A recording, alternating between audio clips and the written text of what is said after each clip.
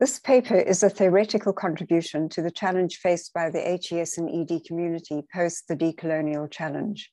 It has no data, of which Suellen would not have approved. Who are we? We're two white women in South Africa thinking aloud about how to rethink knowledge and the implications for curriculum and pedagogy from a Southern context. It's well known that Suellen's enduring concern was the relationship between knowledge structure and curriculum structure, and she worked within the Bernsteinian school and later used Maton's elaborations.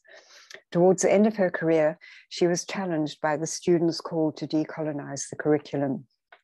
And in her last paper, used Nancy Fraser's concept of abnormal justice to rethink the problem of epistemic justice, and particularly the concept of parity of participation. And it is this concept that we're trying to think about in the paper. We aim to continue the conversation that Suellen started.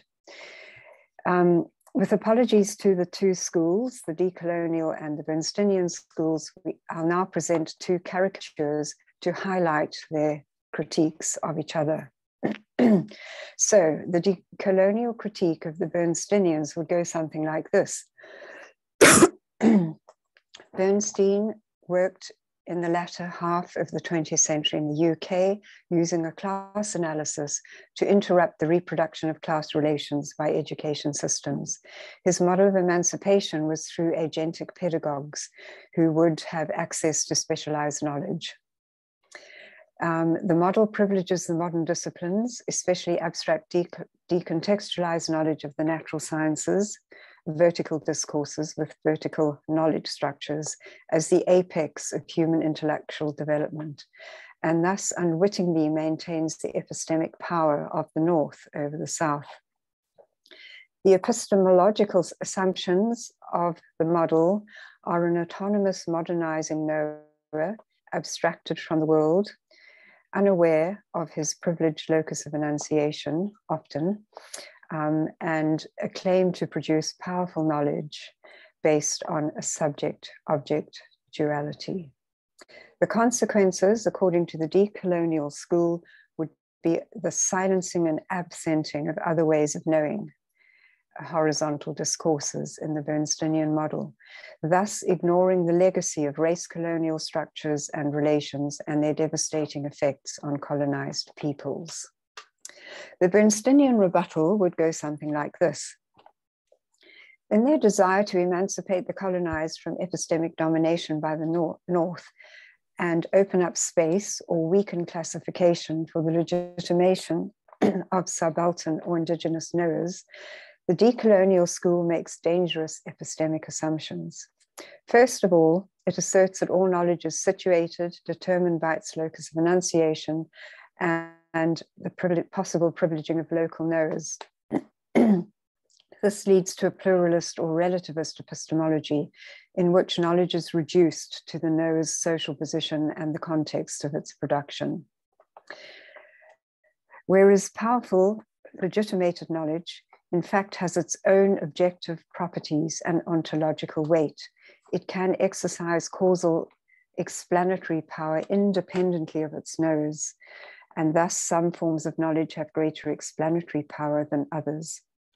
Thus, the decolonial school may overlook the real causal mechanisms for change contained in these powerful forms of knowledge. Over to you, Max. So we then turn to the work of Roy Bhaskar to look at how we might achieve parity of participation in knowledge production. In order to do this, we need to dismantle the causal mechanisms that perpetuate coloniality and block participation. This requires an adequate theorization of ontology.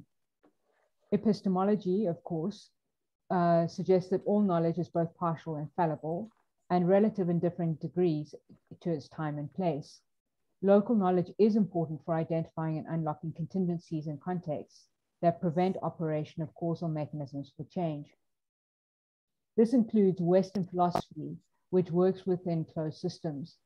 The result is that it excludes alterity, negates absence, and cannot offer ontological depth to posit non-duality and universal unity.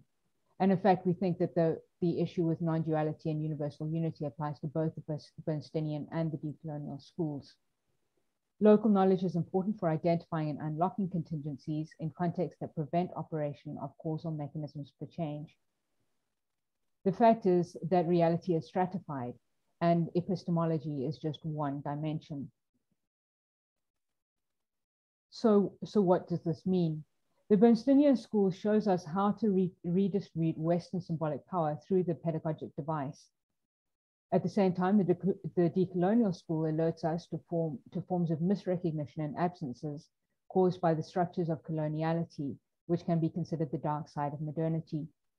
But both set up dualistic models of society in which oppressive structures determine the fate of subjects. What would it take to move beyond the structural duality conceptually, and how might this further our quest for parity of participation in higher education practice? In other words, how might Bhaskara's philosophy, holding together epistemic fallibility and the depth of ontological realism, move us forward? For this, we must work with the broader understanding of the system and recognize the openness of the system that we are engaging with. An open system requires engagement with causality at multiple levels. Replacing white bodies with black ones is simply not sufficient to effect real transformation. We need to consider the context, the process, and the relationships at multiple levels, and thus commit ourselves to transformational praxis, because the system itself will shift as we begin to make changes. So it is this that we are exploring in this paper.